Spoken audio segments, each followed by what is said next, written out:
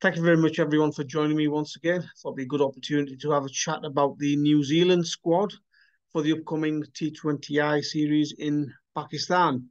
So, at the moment, Pakistan are at their training camp. I'm sure we've seen all the videos and the pictures of them. I wouldn't say enjoying themselves at the army training camp, but yeah, they're out there doing some exercises, some fitness drills, some team bonding as well. And there's also been a visit from the Pakistan Cricket Board chairman. Obviously, a lot of rumours about what's happening regarding Shaheen's unhappiness. But the chairman just went out there, he says, to make the players feel a little bit better about themselves and to thank the army trainers for doing their work with the Pakistan players. Only time will tell how beneficial this training has been. To me, it looks a little bit like overkill. Do they really need to be jumping up on those walls and jumping back down and all those exercises and all those sprints? Let's wait and see. As I say, time will tell. In my opinion, I don't think, especially the players who are probably not 100% fit, the likes of Naseem Shah, etc., who are injury prone, do they really need to be doing all those exercises out there? I don't know. So New Zealand announced their squad, and it was an interesting squad, to say the least. A disappointing squad for Pakistani cricket lovers, no doubt. It's a five-match series, obviously, as I said before, in Pakistan. Some of the players that are missing are Matt Henry, Trent Boult, Devon Conway, Lockie Ferguson. Um, you've got Phillips, Mitchell, Ravindra, Santner, Kane Williamson, all because of the IPL. The Indian Premier League, which is throwing a lot of money at cricketers, will come to discussions about what options the New Zealand players have regarding this in due course. But just to complete the list of players missing, Will Young isn't going to Pakistan as well. He's got a contract with Nottinghamshire. Latham, who's expecting his second child shortly. Southey, who's being rested. And Colin Munro, he's unavailable as well, even though he's just played in Pakistan, in the Pakistan Super League. New Zealand Cricket didn't disclose why Colin Munro's not available. To me, somebody who's playing in the PSL, who's been to Pakistan, surely he'd want to go back out there with his country and show people what he can do for his country as well as in the PSL.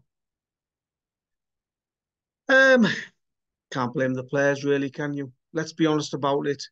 The money that's being thrown at some of the players from the Indian Premier League owners, the franchises, is absolutely incredible sums of money. Who would want to turn that down? I think only the die-hard patriotic players who put country before their own finances, their own family, and the opportunity to play in the IPL would grab those chances to go and play for New Zealand and Pakistan. Obviously, the players who haven't got contracts, who don't want to be rested, they're in the squad. Number of new players. It's an opportunity for the New Zealand players. Some of the guys who've not been picked before, they'll see it as a chance to show others what they can do. Remember when Ravindra went to Pakistan as a backup player of sorts, and he showed the world what he could do. What a fantastic cricketer he is. And look at him now, he's playing in the IPL. Financially, New Zealand cricket cannot compete with the IPL. That is the bottom line. The money that these guys are throwing at cricketers, the top cricketers, the boards just cannot compete with them. When I say boards, there's only three boards who can actually stop the players from playing in such tournaments. Obviously, you've got the BCCI, who their players are naturally going to be playing in the IPL. Cricket Australia, if they really wanted to rest a player, tell a player that he's not to play in the IPL due to fitness concerns or other issues, workload issues, then Cricket Australia have the financial clout to do that.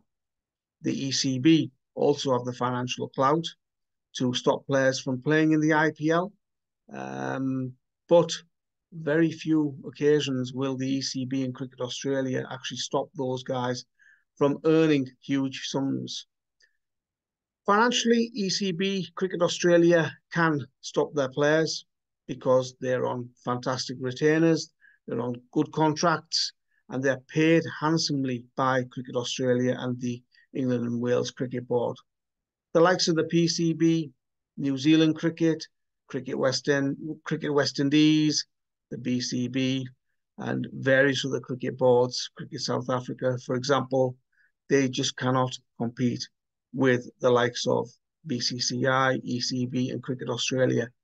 So what you get then is that if these players want to play in the IPL who belong to those countries, obviously doesn't affect the Pakistani players because they're not allowed to play in the IPL, of course, but any of the other boards that I've mentioned, if their players want to play in the IPL, then it's virtually impossible for these boards to stop their players from partaking in that tournament because, as I say, it's all about the money. And, you know, when money talks, player walks. So they just cannot, as I say, stop these players from playing in those tournaments like the IPL because they are going to turn around and say to the cricket boards, well, stick your central contracts where the sun doesn't shine. I'll become a free agent. I don't want a central contract. I don't want to play for my country. You know, if you want to pick me for international cricket, fair enough. But my priority is going to be franchise cricket. And we're seeing that more and more these days. And it becomes a club versus country scenario, doesn't it? Where these players are saying to their boards, well, you either pay me the amounts that the IPL franchises are paying, or let me play in these tournaments. And you know what the answer is going to be. And this is what's happened with New Zealand cricket now. The priority for many players now is franchise cricket. Yes, they play international cricket, but if those opportunities come to them, if those opportunities are presented to these players, then they're going to take them. And you can't blame them, can you? You know, in that situation, I think 99.9% of people out there, the likes of yourselves watching this video, if that opportunity came where you are being paid absolutely crazy money to play cricket in a T20 tournament for a few weeks, you're going to take that because it's life-changing amounts of money. You play in the IPL a couple of seasons, even one season, and it turns your life around, doesn't it? New Zealand cricket obviously have sent second string, third string squad. And it's no surprise, really. It's, as I say, very disappointing for Pakistani cricket lovers. They would have loved to have seen the likes of Trent Boult and Kane Williamson and Lockie Ferguson, Devon Conway, these fantastic cricketers with a lot of talent in Pakistan for this series. But what they are going to see is a second string and third string team. It's very disappointing. I think for the Pakistan Cricket Board as well. I'm sure the crowds will be decent. Pakistani cricket lovers will support the series, but it's a missed opportunity for them. As I say, they want to see New Zealand's finest cricketers, and they're not going to get that chance. Priority for players, as I've mentioned before, you know, these days it's money. Money talks, and when these opportunities come, they're not going to come all the time.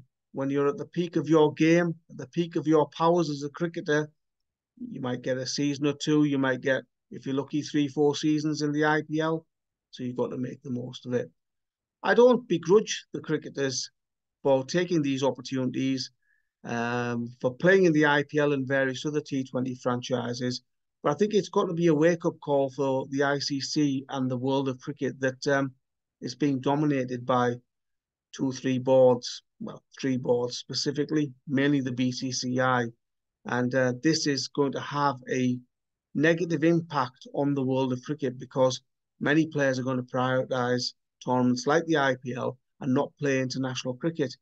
And who loses out? It's the fans because they're being deprived of the opportunity of seeing the best players. It's the people in the stadiums who are going to watch the best players, and they're not going to see those great cricketers.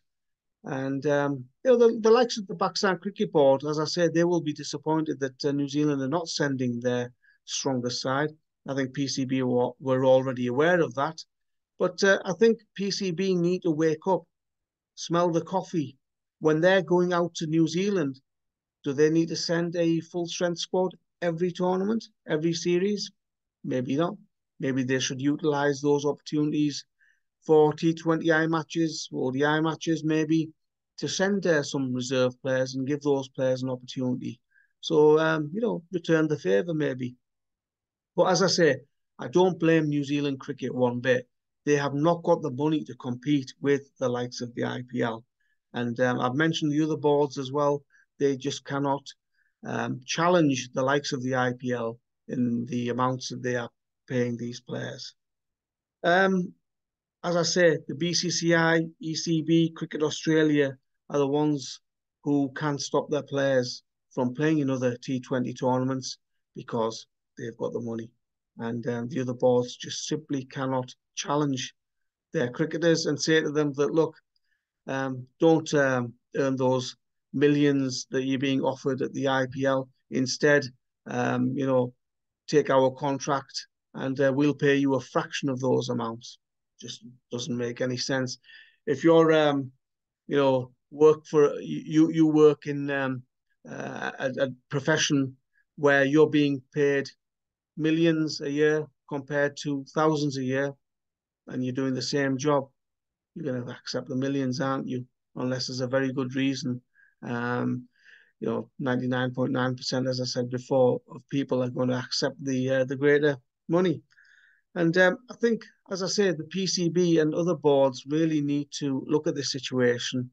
And New Zealand cricket aren't the only board that are going to face this reality, face this situation, where their players are going to say, "Well, I'm going to play the IPL. I'm not going to play for country." I think gone are the days where playing for your country was the number one option.